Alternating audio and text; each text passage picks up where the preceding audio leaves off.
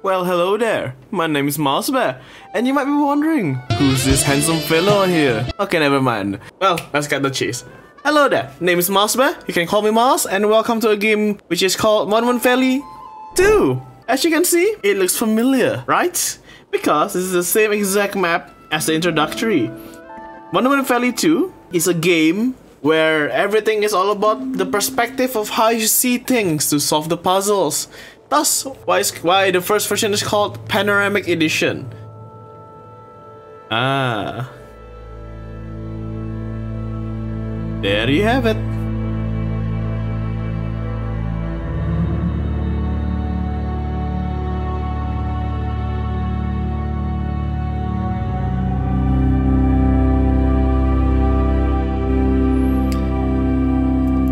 Monument Valley 2. Well, it is a pretty game. A very, very pretty game. And the puzzles on this one are actually quite challenging. And I did enjoy the first game, which is Monument Valley 1, and that I've played in this channel before. You can check it out in the description down below for the playlist. But I believe if I do want to explain this game, it might actually be better for me to just show you the gameplay right as we start here. The vestibule, in which Ro introduces her child to the valley. My English, jeez. Alrighty. Well, nothing much happening right now. And there's just a button. Oh, is that a child? Aww, we have somebody actually following us this time. Oh, that's cute. Alright. You gonna come with us? Oh, you are. Okay. Alright, so if you haven't watched the first, if you have never seen the gameplay, yeah, there's a series of buttons, rotations, and stuff like that to solve the puzzle, like this right here. Now the thing I pressed earlier was a button that usually interacts this way. So as you can see, you might be wondering, how the heck do we get to the next button? And there is no path here, and as you can see, the elevation is definitely higher. But lo and behold, ta-da! You now have a path. And this is where where you have to be really creative on how you see things, literally. As perspective is literally everything and the key to solve the puzzles in this game. Alright, I guess we're going to the next stage. We now have to go back to the bottom. So, as usual, as the same thing as earlier, go through this bridge, spin it around, and we can now step on this button. I'm guessing. Oh, yep. The other thing that I like about this game is how unexpected things are. Because who would have expected that the bridge earlier would just flip up? Oh. We just flip up and reveal a new path like this. And I was expecting for us to literally like take a round rodeo before we could even reach here, but no, apparently this thing dropped down and gave us a path. Oh, alright. And that should be the first stage, I'm assuming. Or, if it's the same as the first game, there's gonna be a ship we have to touch or release. Oh, where are we? Are we underground now? Oh, okay. That's it. Oh, never mind, that was not it. Alright, we are now in a dark, creepy dungeon. What does this spin? Alright, that spins that way. So I assume we just have to get through here. Oh. Aside from the visual of this game, the audio, the music, the ambience in this game is also top notch. I swear. So I guess we just have to go here again now. I really like the first game, and this game was also released by the same studio, which was released last year, with the same time with the first game. It took me a while to play the second game, the sequel to this game, because I did find that the first game was quite short, so I was afraid that this game might be the same, and I did have other games I was interested in playing. So I hope you guys are gonna still enjoy this series, because You may not like the way that there is barely any story, or there is a story but it's really cryptic, or like in a way that we do have to kind of imagine ourselves, but for me, the game itself, the puzzles, the visuals, and the music are really just top-notch. Even in youth, we know the work our mothers left for us. So, you are the new ghosts of apostles, I suppose. Bro, I see fear. You forget how young we were? But I have a child. I'm no longer young. I should not be young. Well, then the question is the character we're playing the same as the first game where we're all a bunch of crows? So, well, the spoilers, but I should have added a spoiler alert before this, so spoiler alert! Oh, we're collecting something now instead of giving things out. Interesting. Wait, I didn't even realize we had a hat earlier. Are we now praying to something? Complete! Alright. I wish you could see the overall like architect, the shape of the dungeon again earlier. Well, I assume we will be seeing more of that later. Well, let's continue on. The game itself is quite short, technically, if I were to say. It's not as complicated as you think it was, but even though it's quite short and simple, unlike the other game, Doors Paradox, that I've played, the puzzles here are actually quite interesting and visually pleasing, much more compared to Doors Paradox.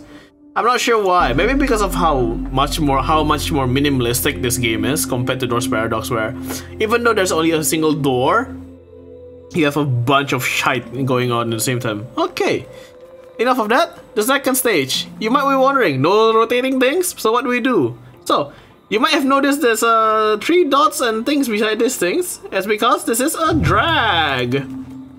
Unlike the rotating thing earlier, we can move while our characters emit, which makes it very fun. So, apparently this goal is just for us. No buttons, just reach the door, I suppose. I wonder where we'll pop out from. Oh, we're not even popping out from the same exact location. We're popping out from some other places. Alright. Oh, alright, it's a jigsaw. Okay, so we have to balance it out first. Move there. Go here. I'm assuming we... Oh, nope, never mind. We are... Okay. Everything... This is what I like about this game too, because... Oh no, our child! No! Child, come back! Why can't he use the perspective earlier? No, child, hurry! Well, we're separated now. What do? What the? Well, that works. I'm assuming we have to get to where the child... Oh, okay, we only control the mother, the row. We don't control the child. Alright. I thought we were gonna control the child as well, but apparently not. It would have made a much more interesting puzzle if we had to control 2 separate characters to solve the puzzle, but I guess not. Well, maybe down the line in the next stages we'll have the chance to control 2 characters, because personally that adds more to the challenge to the puzzle solving. Okie dokie. Ah, I can't solve if I can't do it if I'm there. Okay. I'm assuming. Ah, I knew it. So it is so. Yep. As you see from this game, also gravity defying is normal. Oh. Okay.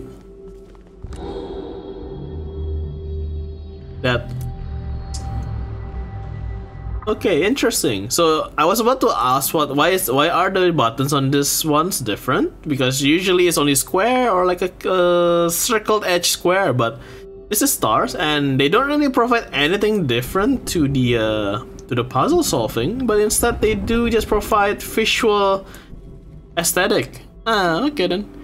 Alright, let's see what we have here. We don't have the hat either. Maybe we pull it out. Yep, we pulled it out of nowhere. What's gonna come out this time?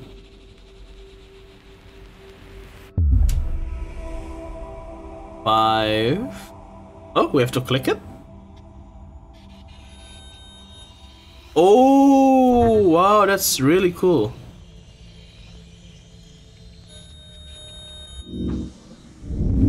Eh? Oh, do we just make our own shape there? Oh damn! If I knew that was the case, I would have made I would have made something cooler. But that's really cool. That's a new interactive thing we can do there compared to the first game. Because in the first game, the goal was really different. So this time around, we just make complete random shapes, huh? Oh, that's a shape. All right, let's go on.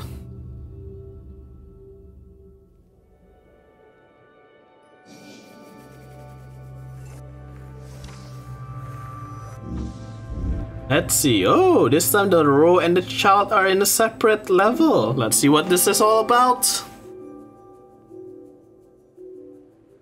The viaduct, in which the child learns her first lesson. Oh, is it gonna happen? We're gonna be able to control 2 separate characters to solve puzzles.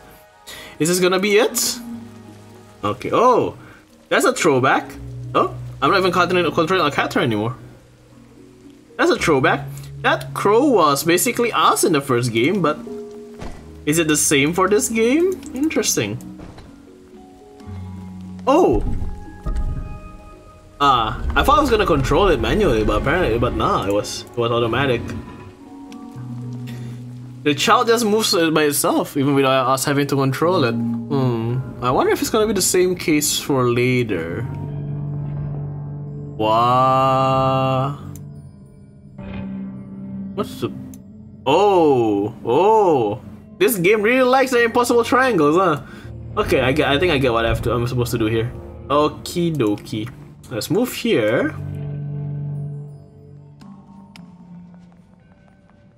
There you go. This game really loves the impossible triangle. Not that I mind. It makes a really interesting puzzle. And platforming, actually. And no, that's not platforming. This is not called platforming. This is just puzzle. It is easy to be nervous when she grows so quickly. Often the challenge we face do not require the strength to hold on, but the strength to let go. It's just that thing where like sometimes it's much less painful to just let go instead of holding on. Well, such deep thoughts. Oh, we are separated now. Let me guess. Our child is still gonna mirror us. Yep. Well.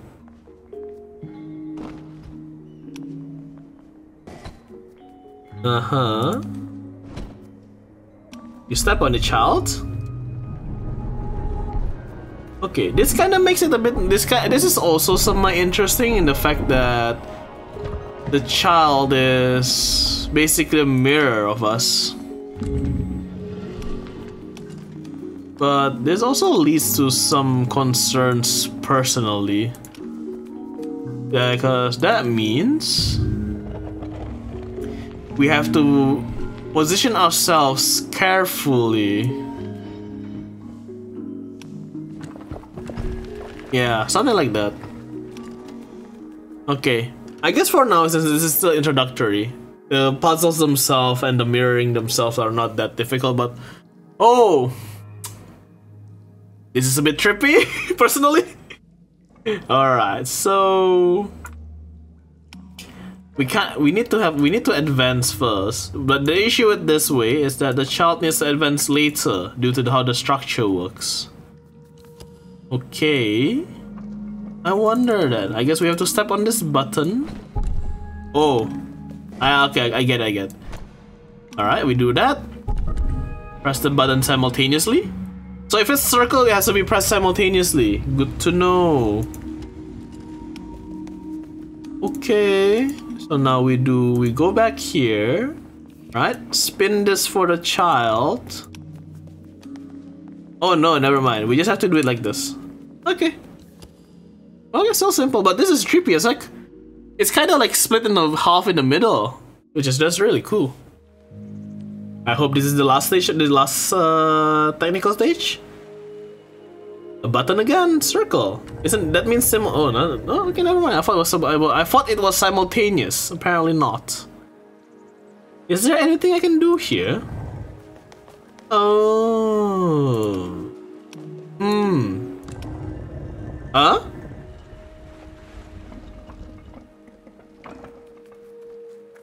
Interesting.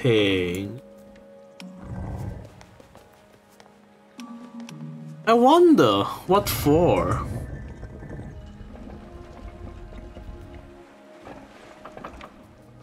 Alright, we're united. Oh, was that the goal? To reunite the hero and the child? Oh, I didn't think of that. Oh, I was like, I have to get to her. Alright. Let's see what ship we can make this time around. Ta-da!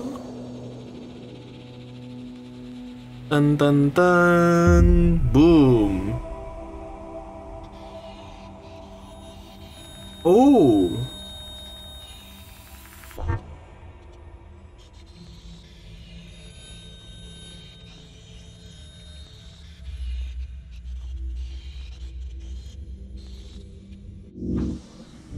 It really is difficult to make an ugly shape with whenever it's like a mirror this way. I forgot what it's called. I think it was like circle symmetry, I believe, if you're doing it in drawing. But it really is difficult to make an ugly shape this way, because any shape it comes out is gonna look quite interesting, personally.